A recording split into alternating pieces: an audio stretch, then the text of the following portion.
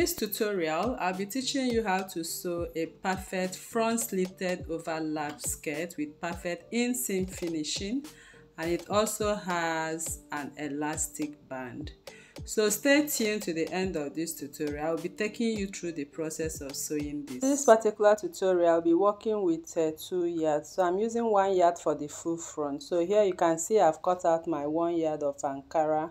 I cut 14 inches for the smaller side and 22 inches for the bigger side, and I cut the lining as well, as you can see. So this is Ankara length 45, but one part is 14 inches in width and the bigger part 22 inches in width. So here I'm reducing the lining by 1 inch because the lining is supposed to be shorter than the men's skirt. So a full Ankara skirt is 45 inches. So what I did is just to cut the Ankara and the lining equal first.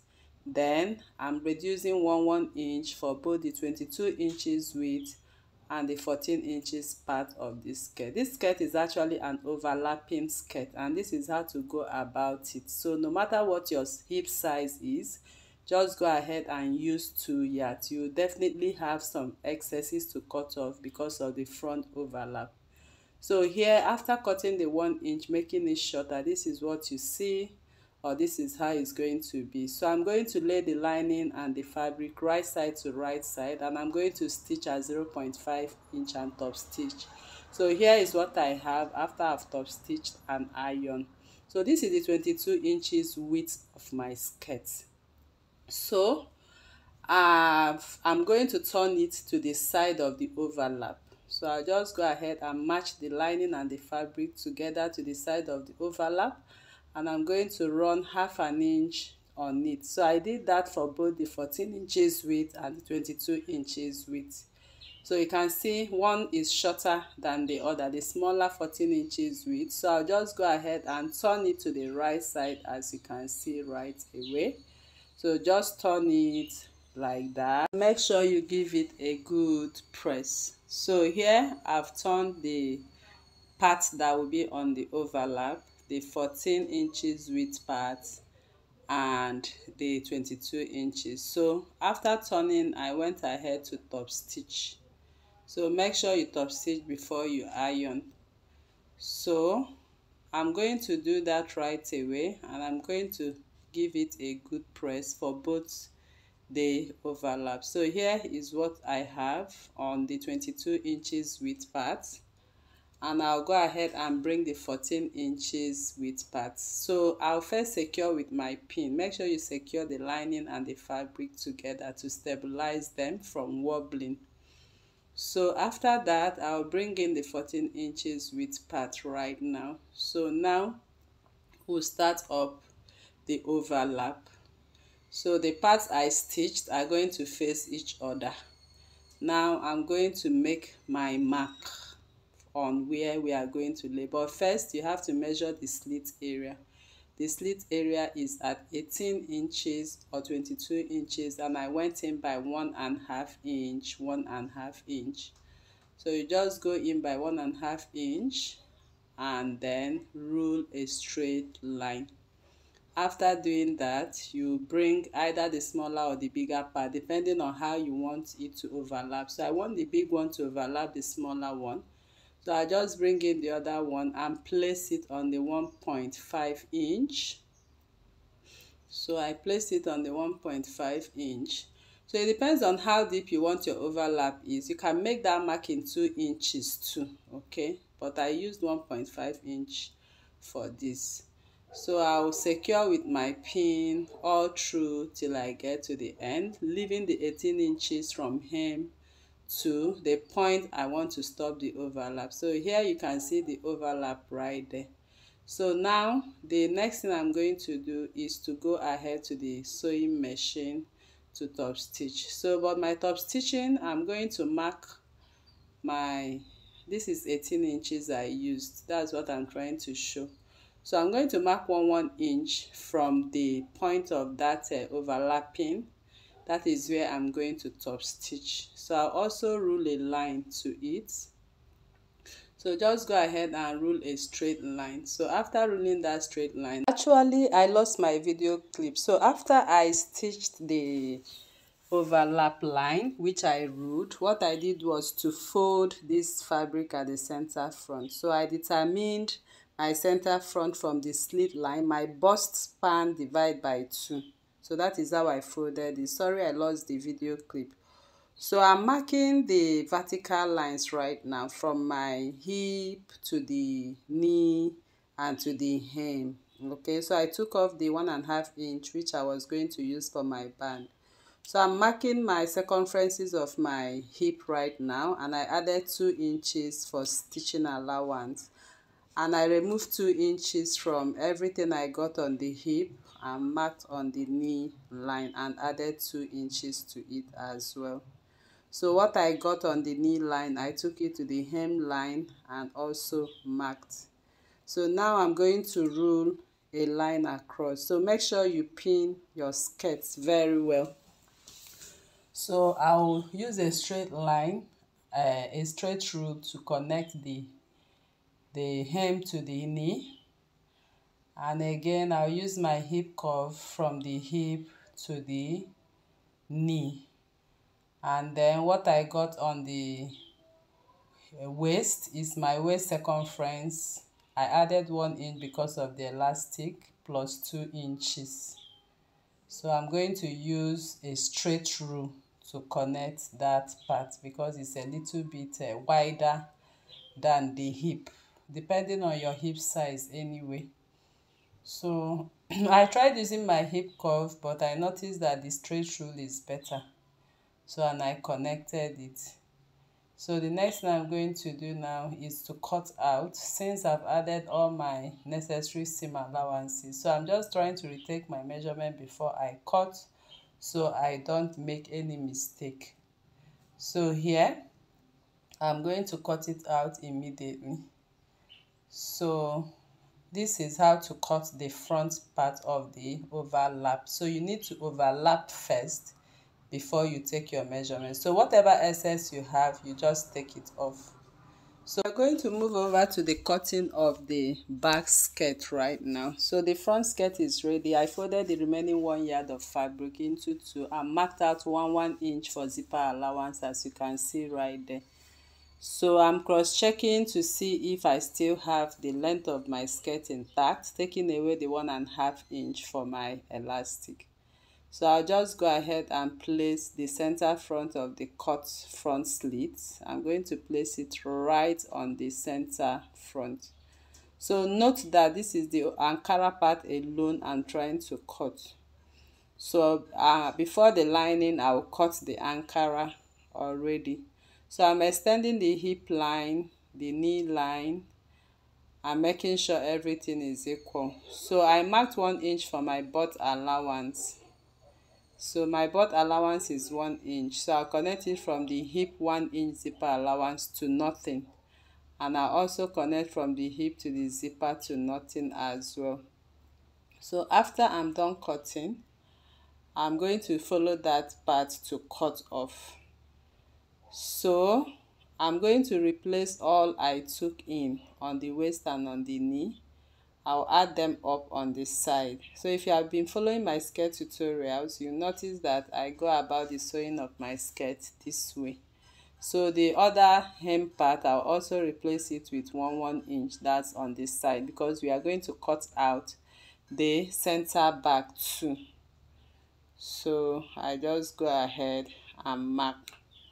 So I'm going to connect with my ruler. What I'm connecting right away is the part that we took off as butt allowance on the center back. So I'll go ahead to cut my skirt right now after I'm done taking out my measurements accordingly. And the part on the center back where we have the zipper, I'm going to cut them the way I just marked, following the waist contour line to the knee, and I'm going to take it all the way down. So now the next thing I want to do is to place my fabric. I'm going to mark my 1-inch zipper allowance first, then place the Ankara fabric on my lining to cut. That is what I'm going to do next. So I'm marking my 1-inch because I'm going to sew all the way down. We are attaching our zipper at the back, but we are going to cut all the way. We are going to stitch all the way down. So here I've placed my lining.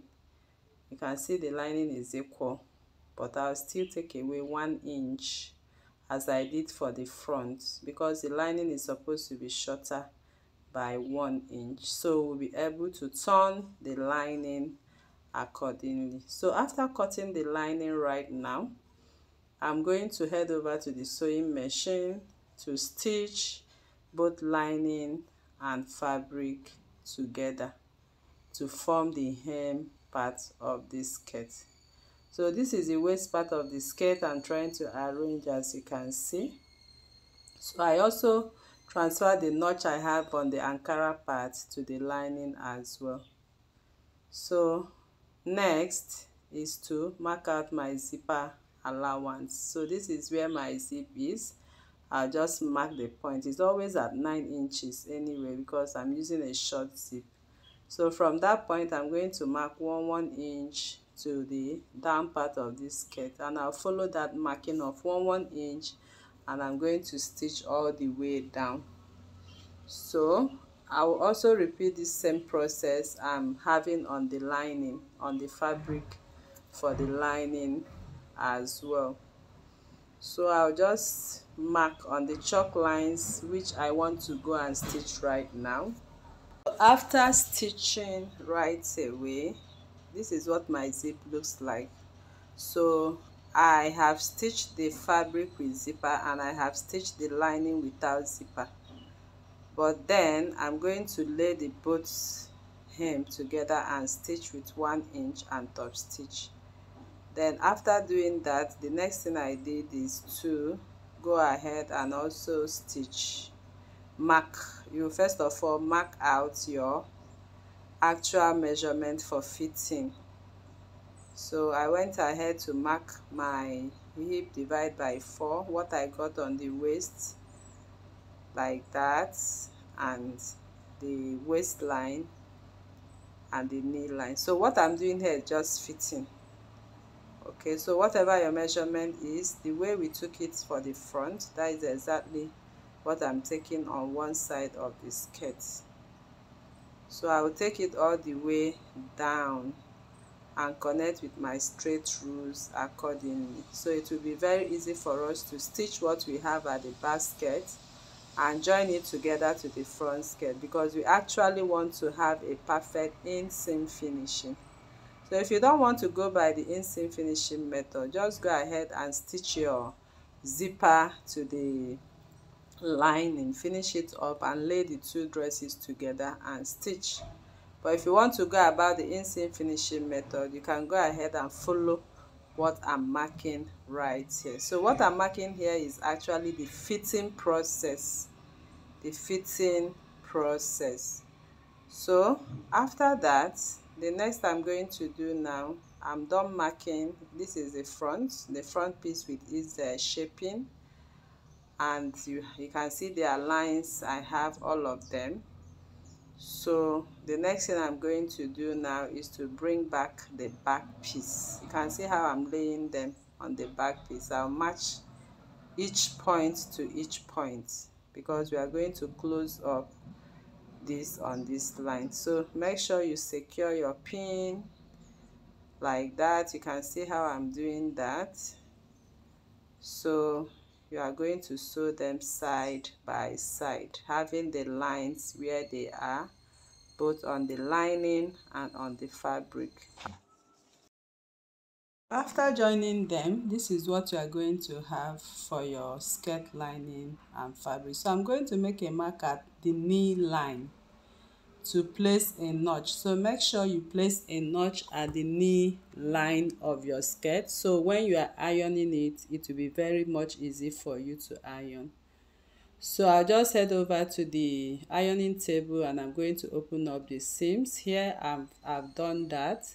So I'm going to open up the zipper and I'm going to turn the whole dress to the inside. So you can see me arranging it, making sure I match the seam lines and the zipper line. So I will go ahead and fold in the zipper inwards by 1 inch, and then I'm going to stitch the zipper to the lining to have a perfect inseam finishing.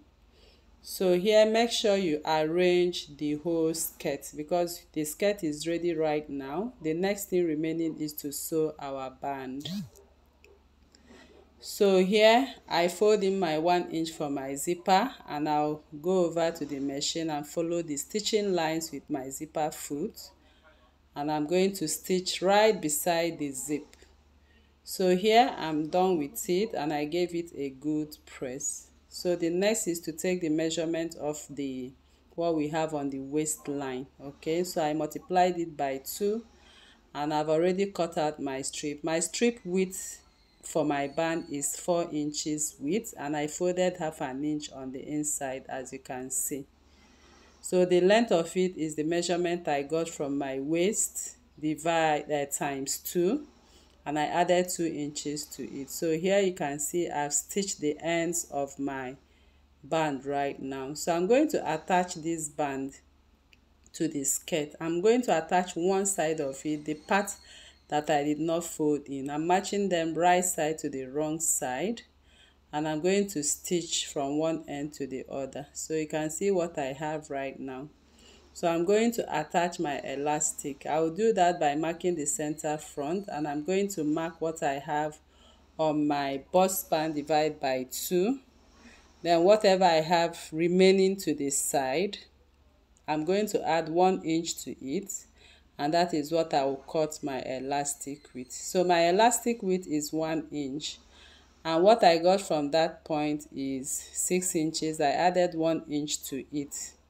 So I'm marking what is left, and that is where we are going to attach the elastic. So I'll go ahead and pick up my elastic at 7 inches, and I'm going to stitch them on the band like this. So I've stitched the both sides, as you can see. I'll go over to the machine and I'm going to stitch or top stitch. So when I get to the elastic, I'm going to drag the elastic part. So here on the machine, you can see how I'm stitching the elastic part. So I'm just dragging that part as I'm top stitching.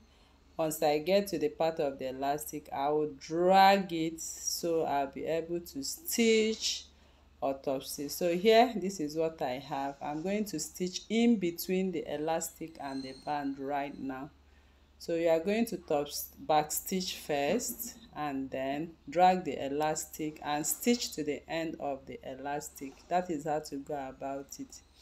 So here we are done with this dress, and I believe you learned a lot from this class.